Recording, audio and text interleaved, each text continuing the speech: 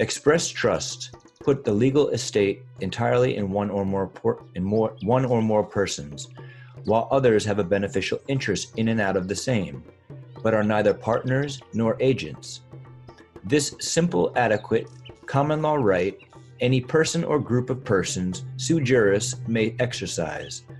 The trustees issuing certificates of beneficial and capital interest divided into shares, as well as issuing bonds and other obligations, as freely as they open a bank account, have a passbook, a draw, and circulate checks, or make whatever contractual relations are allowed to persons as a natural right.